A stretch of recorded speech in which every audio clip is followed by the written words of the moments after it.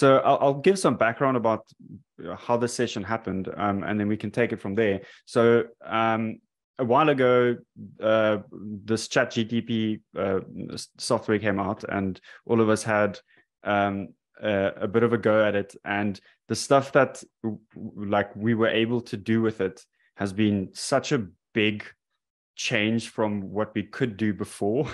And personally, I got really excited. I got really nervous. So David and I worked together, and we started thinking about how we can bring people together around this topic to see how we should be responding. So, you know, we're trying to think about this space as a community of practice.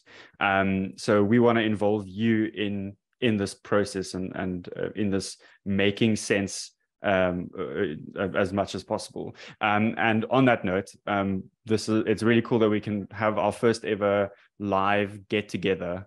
And I don't think there's a more perfect marriage of disciplines here, where we have a data scientist, David, who happens to be the CEO of EduFlow, and a learning scientist, Philippa, who has an awesome background in learning science and all of the practices that work well in online learning. So I think this is going to be a nice catalyst for a really awesome conversation.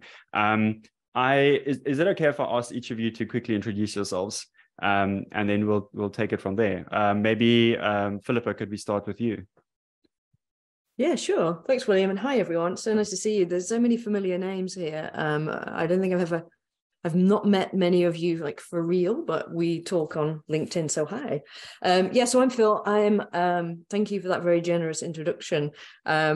My background is in higher education. I've taught for many years, and I've always been interested in more on the teaching side of things. So my research became very focused on what does an optimal learning experience look like?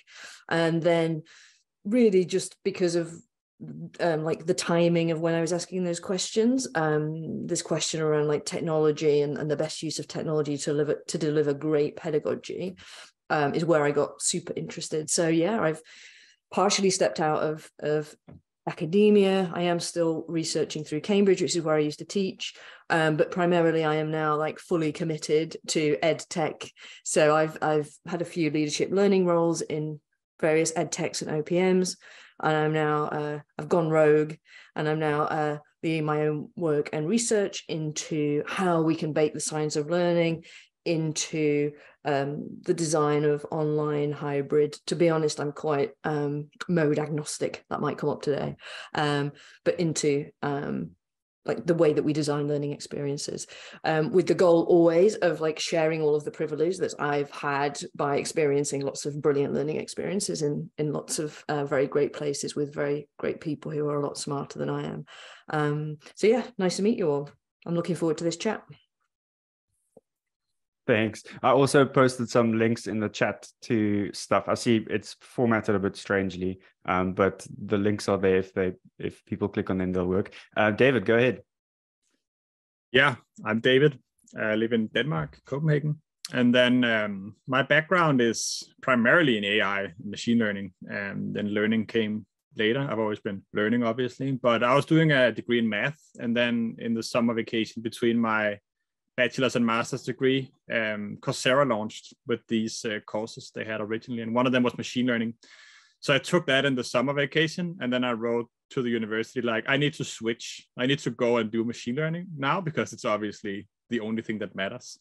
So I did my master's degree in machine learning and AI, and then I did a PhD 4 years for 4 years more, right, in machine learning and network analysis and so on.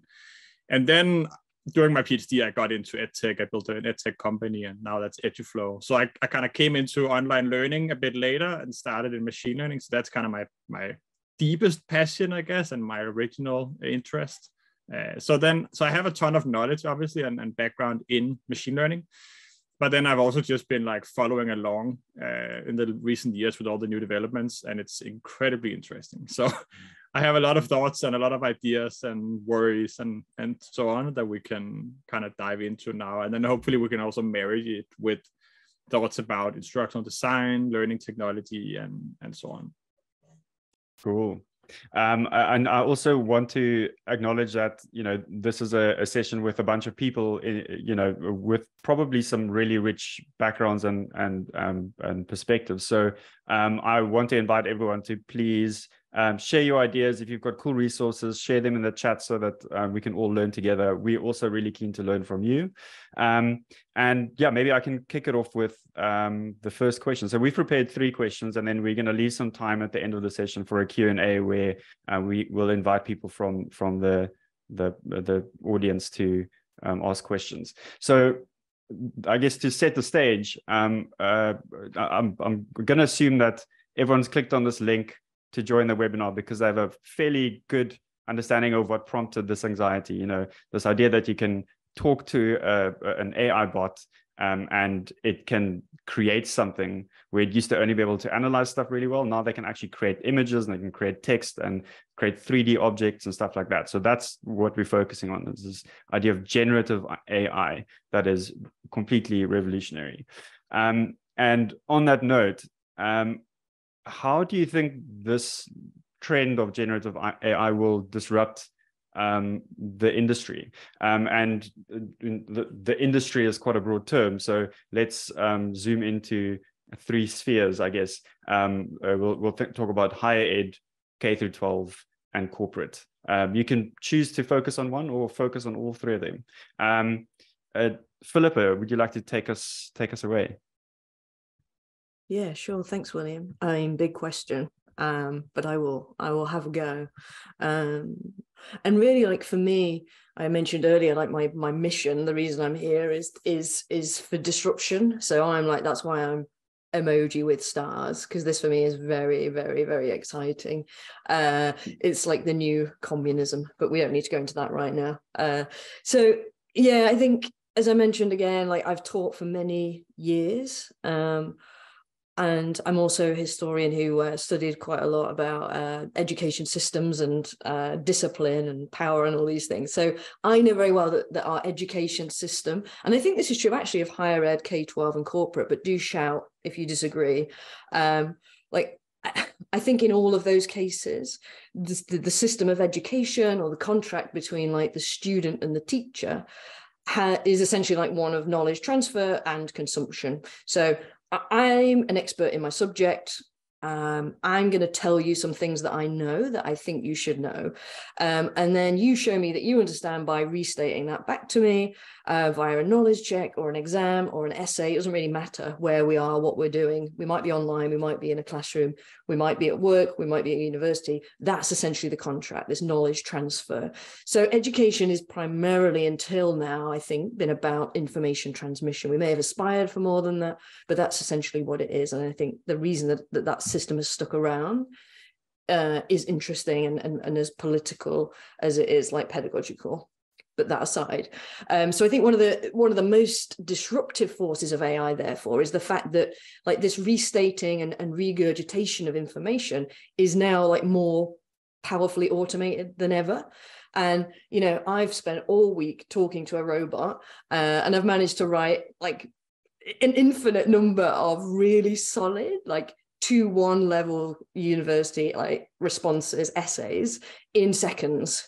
And I've done things like said, "Oh, make it sound smarter. Could you make it 2,000 words because that's the word count?" Blah blah blah. It produces the content in a way that is faster and probably better than I could do as a human. And I think what's interesting is I've seen some people like react to this by calling for technology that can detect when something is AI generated, or I've seen lots of calls for people getting back into the classroom and being watched as they do their work so that we know it is them doing their work. And I think those kind of responses will happen. But I also think that in some pockets and in the longer term, what we're going to see is the emergence of a new education model where the expert is less of a sage on a stage, and more of a coach. So I think this is going to have massive implications for educators. So as expert, you're not the only holder of the knowledge, of the information, and you might co-create that with your students as part of your activities. You work with your students now to co-create, to critique, to construct things, to apply information rather than to transmit it and regurgitate it. And that's like I think what's really interesting and important to acknowledge is that like we've claimed and tried to do that for many, many, many years, like particularly in higher ed, and I've been part of it. I've been guilty of this myself. It's like, come to university and we will change how you think. We will develop your original thought skills. You will leave with skills that you can apply in the workplace, 21st century skills, critical thinking, et cetera, but we've never achieved it. And we've always stuck to this much more standard, I tell you regurgitate system. So for me, like, AI is very, very exciting, very powerful. And I don't know whether I'd say it was like transformative, because I do think that we've been aiming for this end for a while, but I do think that it's a force that will help us to move in the direction that we've been moving very, very, very slowly for many, many, many years. But yeah, interested to hear your thoughts, David. Yeah, no, I have a lot of thoughts. I think it's super interesting, right? So there's what we're seeing right now is this chat GPT, like create text model. That's kind of all over the news, right? So there's a part of my thinking that's revolving around that, how that's going to impact where we are, where we're going to go. And then there's a broader discussion that I think is the actually interesting discussion, which is what is going to happen in the future, because this is not where we are going to end.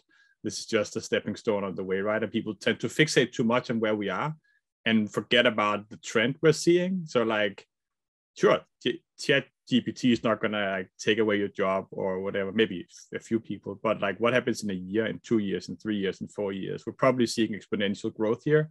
So people have a tendency to ridicule like, but this isn't as smart as blah, blah, blah. Sure, but like in 2 years, it might be like 100 times smarter or 1,000 times smarter, right? So that's an underlying idea. But if we start by just looking at education, the things that come up a lot is assessment first, right? Like, okay, we need to start changing the way we do assessment. We can't have essays in college anymore. They'll just be written by AI. Fair enough. That's an important point. Oh, I need to, somebody just called my phone. I think I'm back. So we need to change assessment. That's obvious. But then there's a ton of people saying like, wait, what we should really do here is to teach people to use these new tools, right? So I remember when I was studying math in my first year, we were supposed to learn some standard math stuff. And then I was kind of technical. So I thought, okay, I could just use the computer to solve all the equations. I don't need to learn math. And there was this struggle between the faculty. Half of them were like, no, we need to learn the fundamentals. And half of them were like, no, we need to embrace the new tools. When people go out into the workforce, they're going to have equation solvers. Why would we need them to solve equations? And I think both sides are right here. We probably do need to teach kids to write essays with chat GPT, because of course they're going to do that in the future. But there are also sometimes fundamentals that are important, right? I probably used technology a bit too much when I studied. And I don't know, you have to understand some of the fundamental concepts in math before you can actually model the world and solve problems. Then you can use the calculator to do the actual calculations, but it's good to understand fundamentals before you actually start using the tools. So I guess that's like part of the discussion about education. Yes, we should teach with the new tools, and there might also be needs for still learning some fundamentals, even though the computers can help solve the problems in practice. Yeah, I think this is a really interesting dynamic, where we, as educators, we try to focus on preparing people for a performance that they have to do at some point. Like they have to like work in the industry, and they have to be able to do something in the end. That's sometimes what we try to aspire to. And it seems that if you're setting up a college and you've now decided, or you've got a college, you're leading a faculty or whatever, and you now decide that I'm going to try to resist this AI. There's an argument that you could be putting your learners at a proper disadvantage, because they'll be going into an industry where everyone else is using AI, but they were discouraged from using AI. So how would you start like blending that curriculum in? And then I guess maybe I can bounce off that and start. And maybe this is where David's strength comes in as someone who's working in creating products in the edtech space. What do you foresee are like the major innovations that are going to come, 1 year, 2 years, 3 years, and maybe 10 years from now in the edtech space, leveraging this AI technology? Yeah. So I see two things going on, I guess, maybe just one in reality. I guess what I'm seeing, I don't think what's happening right now is very important. I think they'll surely make some cool edtech products. I'm thinking 5-10 years ahead, because there's no need to think about anything else than the little bit longer term future here. I think we're going to see artificial intelligence becoming incredibly good, much, much, much better than we see now. And that's going to make a lot of the problems or solutions we think about now a little bit irrelevant. So I mentioned this myself of you need to learn the fundamentals, but maybe I'm wrong. Maybe I'm actually wrong, right? So I just noticed in the chat, Marcus wrote you need to know about statistics. You can use the statistic tool SPSS as much as you want, right? But you need to know statistics. And Philippa, you mentioned critical thinking. We need to teach people critical thinking. But what if we don't? What if the AI helps with that as well? Right? If you have this AI on your shoulder sitting there, and it's going to help you think critically. It's going to read everything you read. It's going to see everything you see. And it's going to say, hey, David, I think you need to think a bit more about this decision you're about to make. I think you're using SPSS the wrong way. I think you're forgetting the sample size needs to be this. Remember to do this test. I think so my underlying idea here is that I think we're underestimating how good AI will be very soon. And I think we're overestimating how smart we are. Humans are not that great. We're really good compared to everything else in the world right now, but we are totally flawed as well. And we're not that smart. And I don't think we're that unique in the way we think. So I think that we have always come up with the next thing the AI can't do, but I think we're running out of these pretty quickly. And I think my assumption here is that AI will just improve and improve and improve, and it's going to be very fast.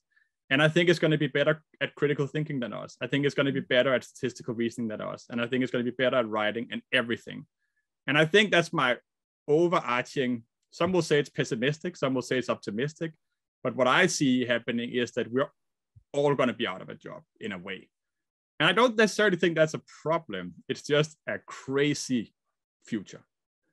So I think, what would that do to education? Well, there's this old paper by Bloom called Bloom's 2 Sigma problem, where they talk about what's the best way to teach. And one of the ideas is the best way is a personal tutor, right? It's very hard to beat a person sitting next to you that knows a lot more than you, helping you personally with every problem you have. And for a long time, that's been kind of that's what the utopia of edtech, right? Could we build a robot tutor? And not yet, but we're getting quite close. And I think that's the last edtech product to be built, right? When we have that, why do we need anything else? We'll just have the robot tutor you'll tell it what you want to do, and it will just help you do it just for you. It will tell you exactly which steps you should take to get there. And I think that's a long discussion, right? But I think what else do we need? We don't need a new authoring tool. We don't need a new LMS. We just need my robot tutor friend who will help me solve my problems exactly the way I need to solve them. The question is then, do we even need me, or do we just need robot tutor? I don't know. We'll figure that out later, I think. And if I may comment on that, I think I totally agree. And what is interesting to me is that there's already, this is already happening to some extent. So I don't know if people are familiar with the work of Professor Aesop Goal, I think his name is, at Georgia Tech. So he's built Jill Watson, who is so she was initially built as a Q&A bot.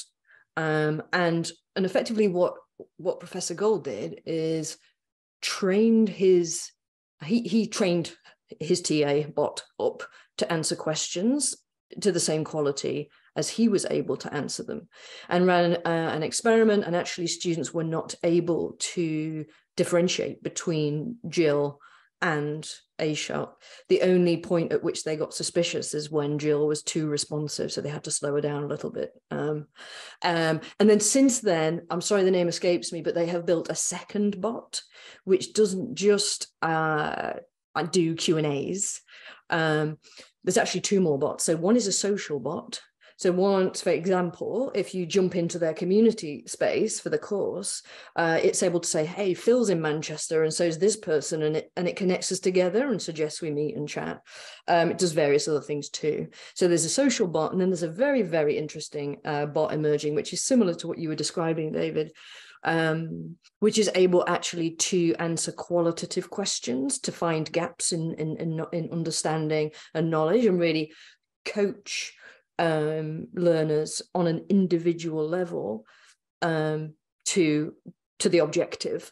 And again, that bot has been trained to effectively like have Professor Goal's brain. You can tell I'm not an expert. I don't really, but effectively he has trained up the coaches. And I think you're right in that it's very interesting. I think at the moment, one of the things that limits the quality of learning full stop, and people sometimes get hung up that this is like an online learning problem. It isn't, it's an education problem, is scaling qualitative expert feedback.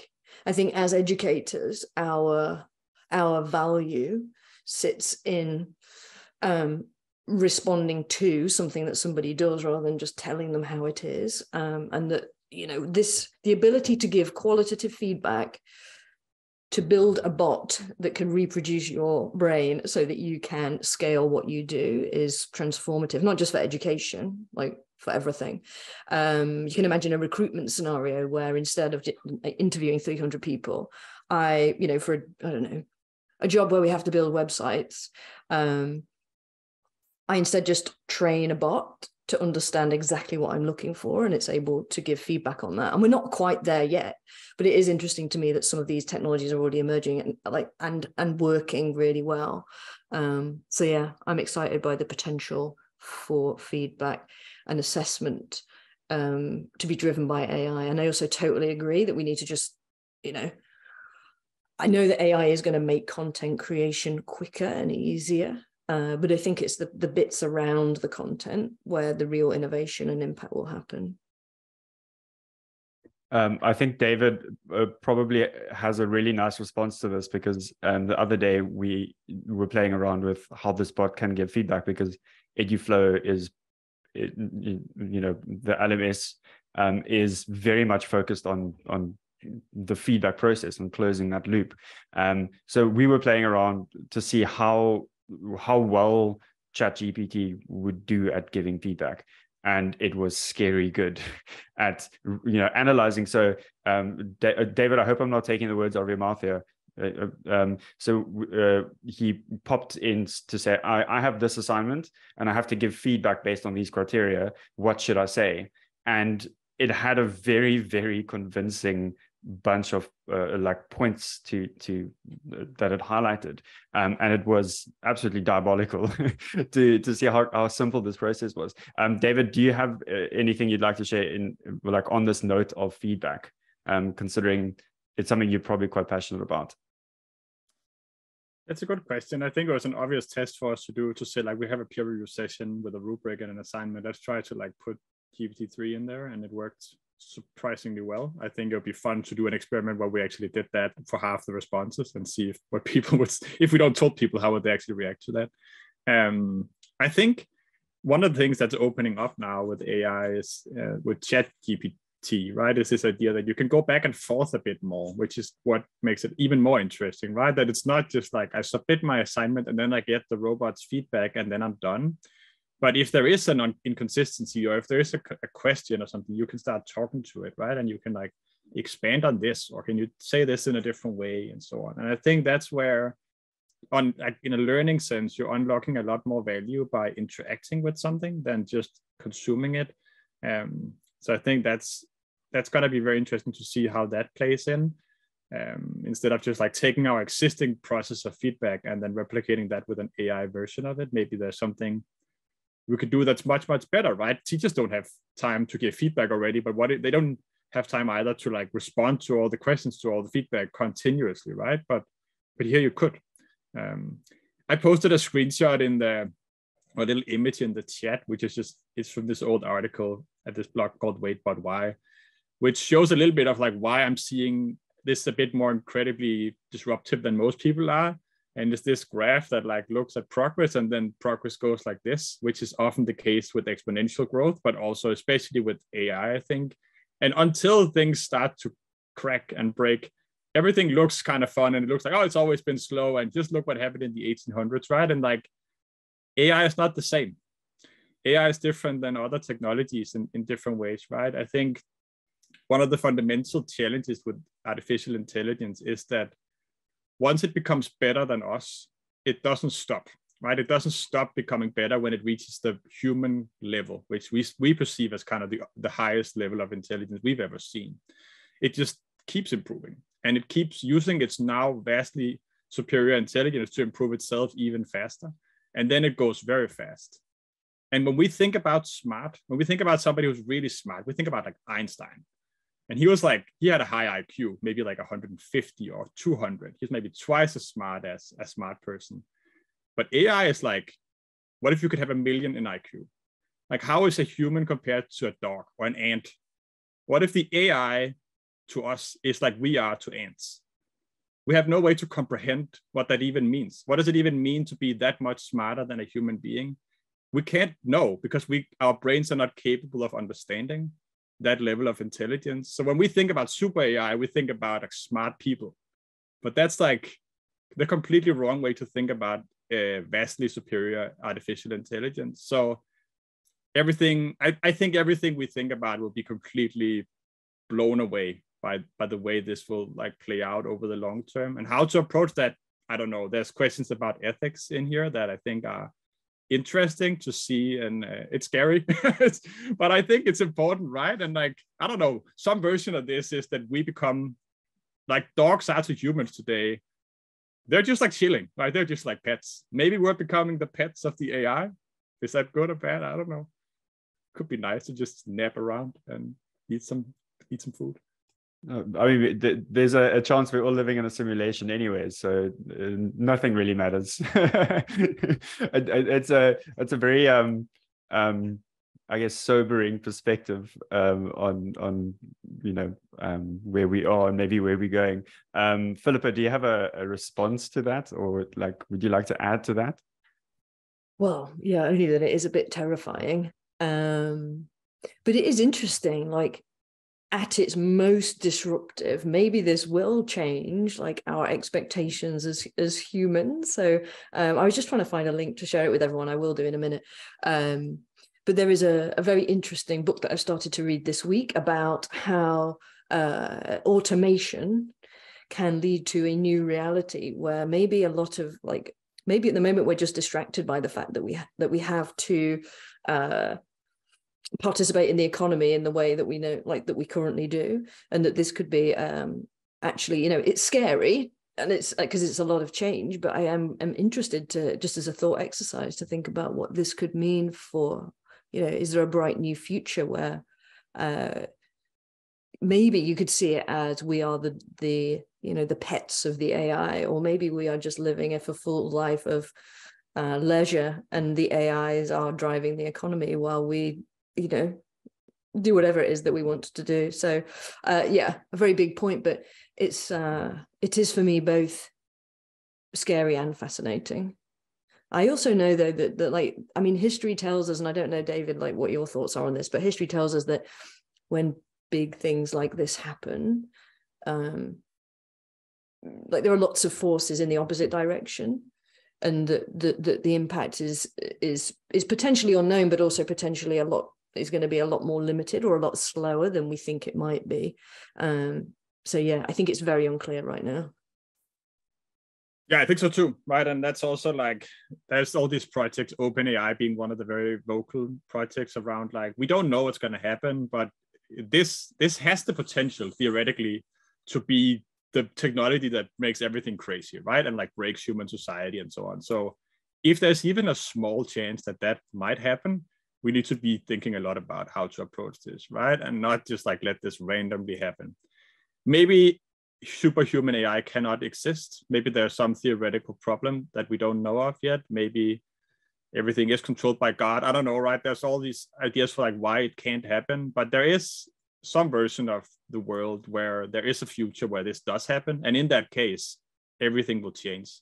And that also means like we have to approach it in a smart way, because there's all these dystopian, both books, but also science productions of like, what are the ways AI could kill us all?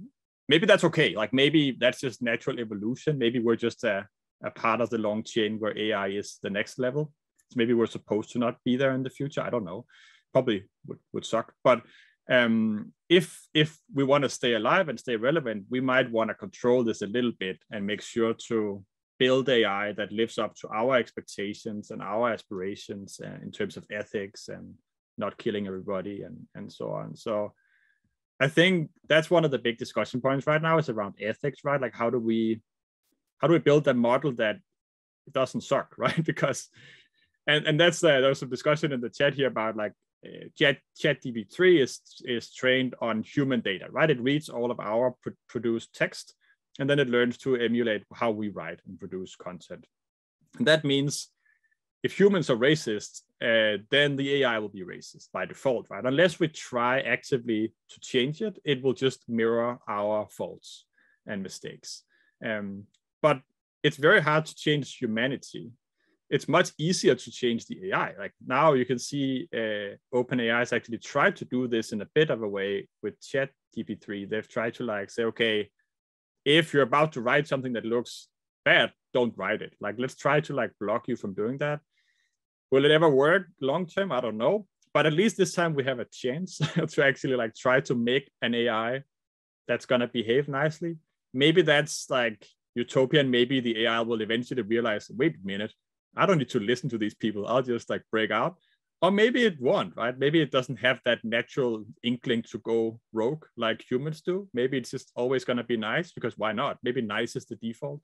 So I don't know. We're trying to also put a lot of our own experience of being human onto the AI. It's not human, right? So it doesn't necessarily have the same ideas and ways of thinking as we do. I think we've got a good question here in the chat that maybe leads us on to the next question from Alexandra, which is, how can we as educators benefit from AI tech right now? Maybe I sent you a question we could maybe focus on now, but I think I'll modify it a little bit and say, what is the 2-year outlook for someone who's creating a learning experience, and what is the 10-year outlook, and what will the skills be that you would need unless the robots do take over and make us their pets? What are your short and long-term prospects? Philippa, would you like to start? Yeah, sure. So I think in the short term, so for me, like learning designers, I do a lot of talking to learning designers. I'm a learning designer myself. And what I hear a lot is that there has been, again, it's like continuity versus change. There has been for a long time an appetite amongst learning designers to be more like teachers than video producers. But I think because of the education system that we work within, often we are frustrated. We are considered to be people who create content and put it on platforms if we work in the online world, rather than like people who understand pedagogy, how to create learning experiences that achieve objectives and these kind of things. So I think in the short term, there's quite a lot of fear that AI, because it can create content very quickly, removes some of our relevance as learning designers. But as far as I'm concerned, what it does is it frees us up to contribute and to bring value in the parts that a lot of learning designers, certainly I find a lot more exciting, which is the pedagogy part of things. So if you think about it, in the immediate term, we can create content really quickly, but the new scarcity or the new specialism then becomes like, well, what are you going to do with it? Which content are you going to create, and why, in what mode, for what objective? What's the outcome of this going to be? What's the purpose?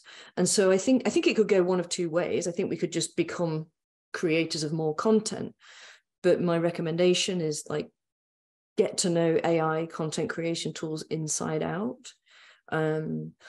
but also start to hone those learning science pedagogy type skills that will be absolutely critical when content is commoditized. What matters is experience design. And I think there's going to be a new scarcity of those skills that enable us to make evidence-informed decisions about, well, it should be this sort of content, this object to hit this objective, blah, blah, blah. And then I think, I mean, in the 10-year view, it's very difficult to predict.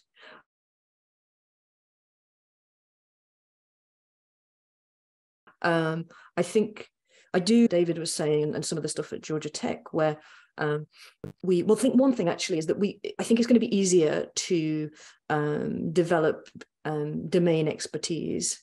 So already there are some really interesting tools out there that enable you to very quickly review. You can ask things like ChatGPT questions about subject specialisms that we might not be specialist in, but we need to design for. But there are more and more tools out there. There's some links in this blog post here, but for example, tools that will very quickly review and summarize evidence to help us make really robust design decisions. So I think our job is going to get easier, and there's going to be more focus on those kind of skills. Yeah, I mean, in 10 years, who knows, maybe we'll be, I think there is a scenario in which we are the people who train the bots. So if you picture a scenario where instead of, building a course on a platform, we might instead create like a pathway through which a learner travels, which starts with an objective, some sort of activity to ensure that they understand. And once the bot is happy, we then progress to analysis, evaluation, and eventually creation. And so I think one thing we definitely know is that we should develop our AI skills, because I think it's only going to become a bigger part of the job as we progress. I think it already is a huge part of the job right now. If you're not using AI tools to generate content, you're kind of behind the game. So yeah, dig in. David? Yeah, I think it's so hard to know what the difference between 2 and 10 years is in this timeline, right? I could be over optimistic about 2 years and pessimistic in the 10-year range, right? It's hard to say. But I think if we continue to see developments like we see now, within years, not that many years, I think one of the things I'm thinking about right now is that we spend a lot of our time interacting with software tools, like software as a service. That could be an LMS, an authoring tool, a knowledge base. And then we have two teams, right? We have the learning designers, and then we have the consumers of the knowledge, right? We have the learning designers putting courses into an LMS, and then we have learners taking all these courses and like watching the videos and taking the quizzes. I think one scenario is we're going to remove the LMS essentially from the middle here, or the software product in general. This can apply to everything from like your CRM to your whatever, your gas bill software. Basically, we'll have a set of people. Let's say we're talking about a company doing training for people, right? Like you'll have a set of learning designers and people in the company who feed information about this company into the model, to the robot. Maybe it goes and looks itself. It reads everybody's emails. It looks in the knowledge base that exists and like learns everything to know about the company. And it learns about compliance, and it learns about how to behave in the world and about sales tactics. And then you have people on the other side who need to know something. They need to learn about compliance, or they need to be a better salesperson. Instead of like going and taking a course that already exists, they're just going to ask for knowledge. They're going to ask for skills. And then the model is going to give them what they need and what they want. And it's going to help them along the way. It's going to sit on their shoulder and work with them. So I think this idea of creating content, of creating courses, I think that's going to go away, because I don't think there needs to be this pre-packaged, facilitated way of going through things. I think AI is clearly capable of writing learning goals and like putting things into chunks and all of that. We need to make information available, and then people need to interact with this model in some way. Is it through writing? Is it through speaking? We already have like pretty good models for like converting text to speech to video, deepfake videos, right? Like consume it the way you want, but like one side will feed the model and the other will just consume and talk to the model. And I think that's not that far away. And I think it kind of makes a lot of things irrelevant. There are some people in the tech space that talk about like, why do we even need software? we're not even going to have software as a service anymore. There's not going to be a Salesforce or a chat product like Zendesk or an LMS like Eduflow, because we're just going to be talking to models. It's going to be models as a service instead. And I think that's super interesting. And I don't know if that's what's going to happen, but it's like, it's going to change a lot of things. Maybe it's going to kill us, right? Like maybe Eduflow goes out of business this way. And that's kind of interesting for me to think about, at least what's going to kill us in 3 years.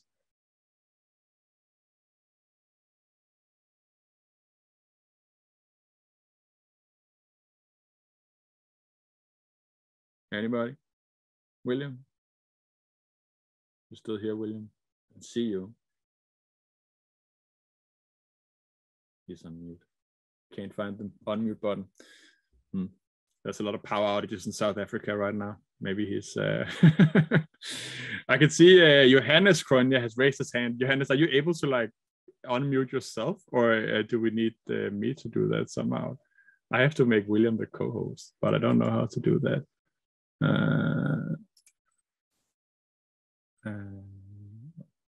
I'll make William a host again. Okay, so I've unmuted. I'm hoping. Oh, cool. All right. Yeah, I'm fascinated by this whole thing, as you know, David. But I think what Francie put in here just now about the photographer's response and my concept to that suddenly photography came and brought high quality things, and then artists were saying, well, what are we going to do now? And then artists moved into conceptual work such as Impressionism and so on. And I sort of think maybe there's going to be a demand for analog in the wake of what do we humans have that the machines don't have? And that is our unpredictability, our warmth. The machines can simulate warmth, but they can't really cry with us. They can just pretend to be crying with us. So I think, and then the other thing I said right in the beginning here, that I feel vindicated because Bloom was correct in his taxonomy by putting evaluation higher than creation, because AI can create very easily, but finding true value, that is a human attribute. And I think what we need to teach, and you pointed that out, that the machine can also evaluate. The machine can tell us this is the better option than that, because the machine can look at the two options, weigh those two options. But when it eventually comes to making that decision, I think that's the skill we need to teach, not so much critical thinking, but the decision making that's based on top of that critical thinking. Because a lot of in fact, most of the decision making in the world is not based on logic. It's based on emotion. And the machine will probably, for a long time, still do the logical thing. And so we're going to have to do a whole lot of changing in our teaching into humanizing the teaching that we're doing. I had a long discussion with the head of a film school here in Cape Town, and based on exactly what's he going to do next year. And what's he going to have to teach his students is going to be how to be a filmmaker. Not how to use the technology, but what is the essence underneath all that technology that makes you a filmmaker? And then you can find whatever the technology is necessary. And we have to rethink what that essence is that makes us a doctor or that makes us a dentist. It's not the tools. It's the sort of the humanity underneath it that we're going to have to look at. Sorry about the brief outage there, everyone. My Zoom is having a bit of a wobble. So if I do cut out, I'm sorry. I actually wanted to add to this, because I've been thinking about it for a while as well. There's John Briggs has this thing called the solo taxonomy, which kind of like tries to help us find different levels of understanding. And I think frameworks like that are going to be very, very important in the near future, to find something that makes it possible to evaluate that like deeper level of understanding or way of reasoning and putting things together in something that at this moment robots can't do, but maybe they can do soon. And then another thing I was also thinking about is that there's probably going to be this big risk soon where everyone is going to start just content dumping. So we are going to probably have to be very careful about making sure that our content, or not our content, our solutions solve real problems. And you know, right now I think there's going to be a big risk that a lot of curriculums are out of date tomorrow or right now, because AI is already replacing a lot of stuff that is going to be redundant. Yeah, so those are some of my 2 cents. I think I want to, David, I see you've got a hand up. Go ahead. Yeah, it's just, I think there's a lot of like reactions to like, but well, humans can do this and humans can do that. Humans can do like, they can only pretend to cry. They can't do lateral thinking. They can't like, it's not real skilled. I think I disagree on all premises on like that, right? Computers can laterally think. Are we emotional, or are we just pretending to be emotional? I don't think there's a true distinguishment here. If the AI can pretend to cry as well as a human, does it matter if it's real crying? I think that's like a weird, well, it's not a human that's crying, so it's not real crying. I think that's a mistake to think about it that way. And AI is surely skilled. But when it comes to like job replacement, for example, there is this old Oxford study about like in which order will we get replaced, which jobs go first and which jobs go last. And I think they have something right in that study about the last jobs to go are the ones where we still want a human to do it, even if it doesn't make sense. Like maybe an AI can take care of your kids, but you might not want it. Maybe you can get a robot dentist, but it feels dodgy. It feels like a big risk to take. So a psychologist, maybe we want to talk to a human, even if the AI psychologist is a better psychologist. I think there will be a long period where people cling to this feeling of humanness. And I think if we want to survive in the job market for as long as possible, be as human as possible, right? Be as little like an AI as you can, because the more like an AI you perform, like the more easily you are to replace. Will it last forever? Maybe not, probably not in my mind, but I think it will expand our like time in the relevant part of the job market for as long as we can, right? If we are as little like a robot as we can possibly be. Cool. I think maybe we can start opening. We've got 10 minutes left, and I'd really like to involve turn this last few minutes into a Q&A. So I want to invite everyone who's in the chat right now to maybe fire off a few questions for David or Philippa, or you could put up a hand and we can unmute you to share your ideas. Yeah. I see there are already questions coming in. Will we have to decouple the connection between work and money, says Johannes. Who would like to take this one on? That's a very like sociological question. I'm wondering, because like at the moment there's a big relationship between human performance and your value in society to some extent. But what if a lot of the stuff that like a lot of the stuff that humans used to produce, like what if humans just don't need to do it anymore? How's it going to change society? But I guess that's a very political question. Maybe alluding to Philippa's remark earlier about the turning into communism or something. Yeah, communism through automation. But it's a really interesting point, and I have linked to the book if anyone's interested. There are quite some good summaries out there if you don't want to read the whole thing, because it's a bit dense. But it's an interesting point about like, are we just stuck in a way of thinking about work and money? And if we are, then what? Yeah, how do we bring value into the world, and how what's our economic role? Is just it's a huge question that I am not clever enough to answer, but it is it's pertinent. And for me, what this underlines is like how interesting AI is. Like, I think it's interesting as a piece of technology, but it's also interesting for the questions that it raises about the purpose of lots of very interesting things. So like as a political conversation, it's I feel like it's reawakened people to politics, which I think is always a positive thing.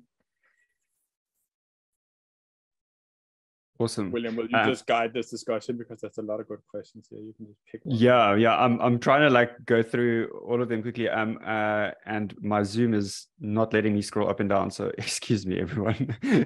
I think Griff has a good question here about should we emphasize the importance of conversation, and maybe that goes back again to our chat about chatbots.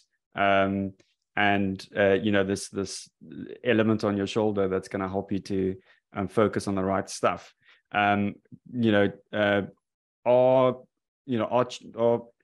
and stuff going to replace facilitators as the coach, even in the near term? I remember, Philippa, we were talking about a Philippa bot or something like that as a potential instructional tool to maybe help to scale learning. I mean, that could be really, really amazing way of using this.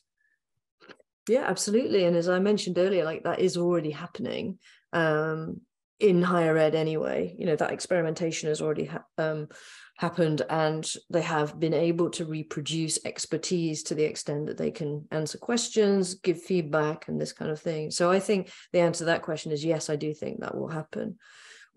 Like a related question that I have there, which I'd be interested in hearing everyone's thoughts on, is like we talk a lot now about how an effective learning experience requires an amount of connection, a feeling of being seen, connection with the expert, but also with a community. And we talked about this actually in a session that I led last night, how important it was. Like, yes, the content that I delivered was important, but more so were the conversations that came off it. And so the question that keeps coming back to me is like, when we think about learning and AI, is it going to become a solitary endeavor? Does it feel connected enough if we are, for example, coached by a bot? Or are we still going to have a need and an appetite to somehow bring in other humans to these automated experiences? I don't know the answer to that, but I think it will be interesting to see how that develops. Yeah. A tangential idea around that is this idea of like, I was listening to a conversation about AI and like media, like producing movies, for example, and maybe there are some things we today expect that are not true in the future, right? So today, a team of Hollywood producers make a movie, and then everybody watches the same movie. And then in the old days, there was just one movie, right, that everybody watched in the country at Friday night. And then now you have Netflix, so you can pick and choose your own movies. But maybe the natural next level of that is that everybody watches their own version of the movie, right? Why do we even need to have mass-produced movies? If the AI can produce a movie, it will just know exactly what you want and what you like, and then it will produce it exactly to your needs and wants. So everybody has their own version. And I think that you can take that to learning, right? I don't think we will need to have the same learning content or experience for different people. Everybody will just be tapping into this bank of information, and then you'll get it in the way that you need it, when you need it. And I think that's what will happen really soon. I also want to become a little bit more practical, right? So there was a question here from like, what do you need? What's the advice if you want to start to learn about this? I think the obvious first thing that's going to happen is that we're going to move from creating content to like dictating what content needs to be created by the AI, right? That's the obvious kind of first thing that's going to happen, and it's already happening. So I think the first thing to try out now is to play with some of these language models like ChatGPT and try to figure out like, how do I use this to my advantage when writing things, for example? So you can give outlines and it will fill out most of the text.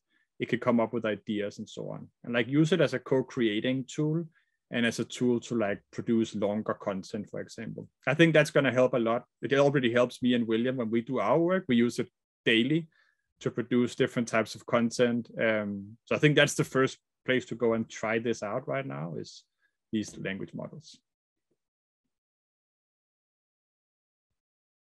I think that maybe we should end on that note, because we've got 3 minutes left, and I want to give everyone some time to give a shout out to all the things that we should be following and looking at.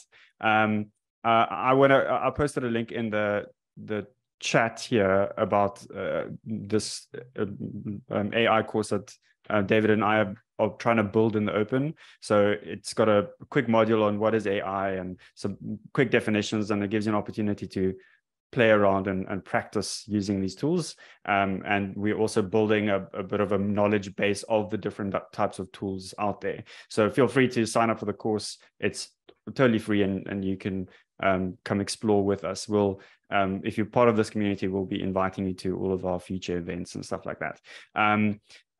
Philippa, where can we find you, and what are you working on right now? You can find me first and foremost on LinkedIn. You can connect with me, you can follow me, whatever you prefer.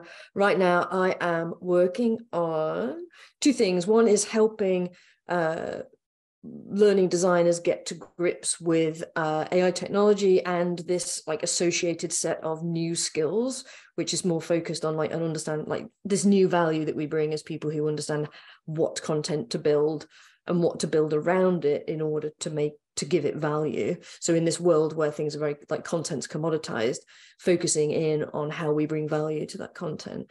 And I'm also doing some research on AI and what this might mean for the future of education, which is very cool. So I will keep posting about that. But yeah, if you get me on LinkedIn, you can subscribe to my free newsletter and get everything you need to know there. Cool. And David, do you have any closing remarks, and do you want to point toward anything we should be looking at? No, go and play. The tools change so fast, right? The tool that I'm talking about today is replaced tomorrow by something new. The best place to follow along is obviously like social media. And then I personally just subscribe to 2 resources here, and it's the newsletters of OpenAI and DeepMind, the 2 like big players in this space. DeepMind is the AI research center at Google, and then OpenAI is their own research center for AI. And these 2 organizations are really pushing everything right now. So just subscribe to their newsletters, and you'll get updates whenever they launch something new. And that's essentially what you need, and a LinkedIn or Twitter profile. Everything is outdated in 5 minutes, so just like try to keep up as we go.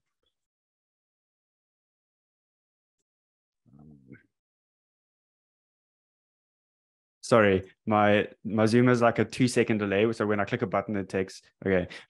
So yeah, my final note, I guess, is thank you so much, Philippa and David, for your time. I really appreciate it. I think this has been an incredibly valuable conversation. We've got some, just this recording is going to be awesome to share and to kind of keep this conversation going.